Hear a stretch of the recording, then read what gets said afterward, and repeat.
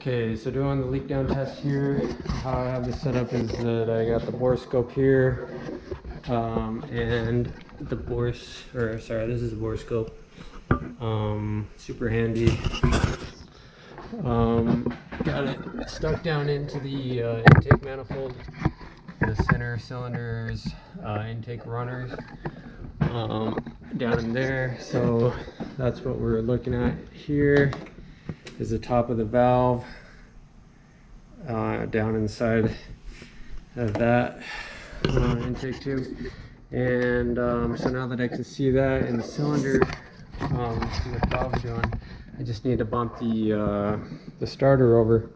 And in order to do that, I pulled out the starter relay here from the very bottom. If I can get a light on here. So it just connects right here at the very bottom, connection on the socket.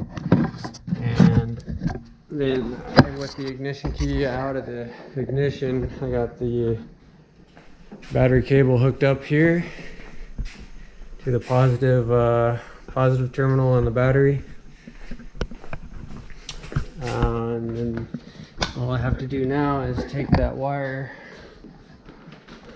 from the back that's gone to the starter relay and connect it to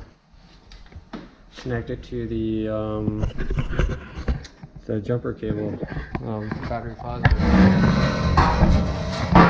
Try to sight down here, see if I can show you how this works. So let's look, maybe you can see here, see if I can do it like that. So you can see that open and close.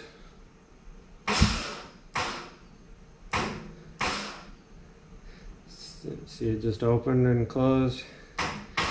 So now I know where that piston is on the, it's a 4 cycle, so on which cycle it's the intake cycle. So I'll bring it back around again until it opens. Just starting to open there. So I know the piston is on its way down to suck the air and gas mixture in. And then when it gets to the bottom of the cylinder, the piston's going to come back up, and then right before it gets to the very top is a top dead center.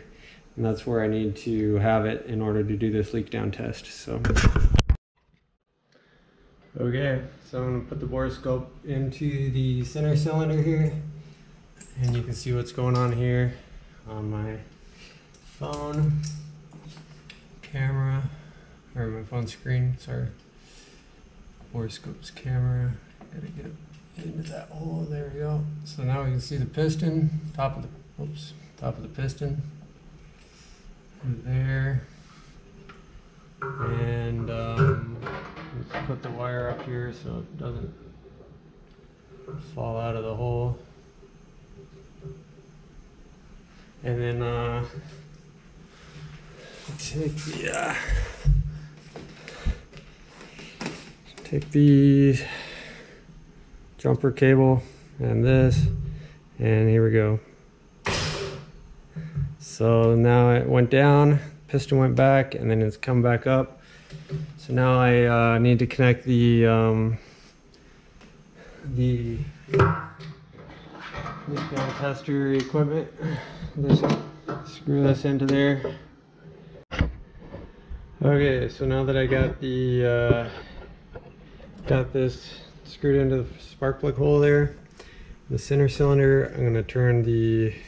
Let me get the lights real fast. They automatically turn off on you.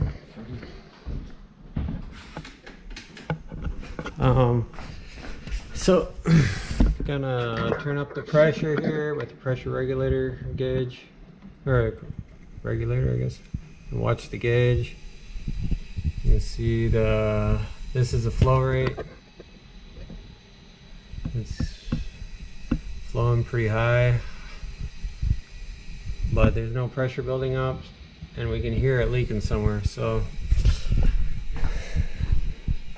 let's go down here and this, and if you can hear that, I don't know if the camera's gonna pick it up, but it's leaking out of the exhaust valves here. So that is a good thing, because I was afraid it was a bent rod or something, you know. And it looked like they were sealing, but apparently they're leaking pretty bad. So it looks like we got exhaust valve leak,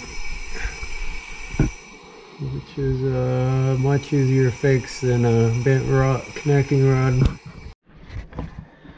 Okay, so I tested the other bad cylinder, the one that had the low compression. This back rear one that was 42 psi. Tested that one, and it was also leaking out of the exhaust valves.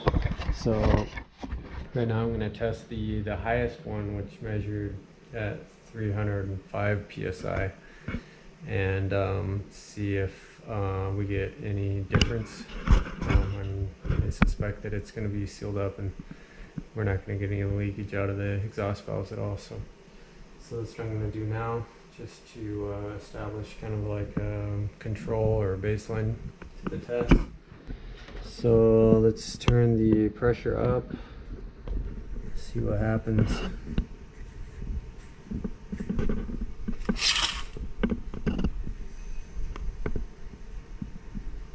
That's definitely different.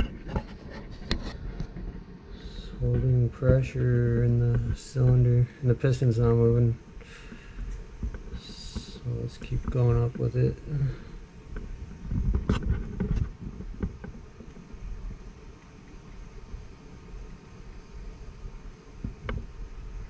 Looks good.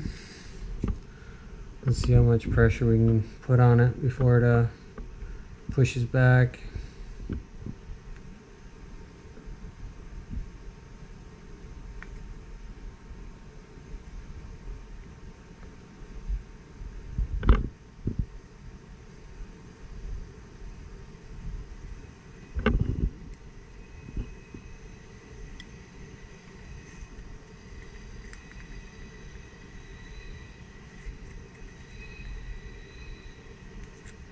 There goes the piston.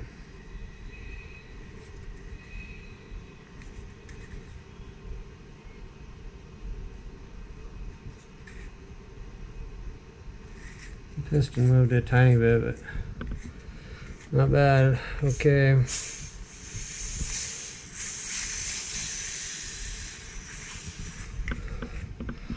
we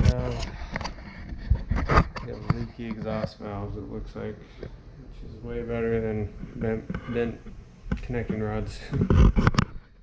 So should make Noah happy.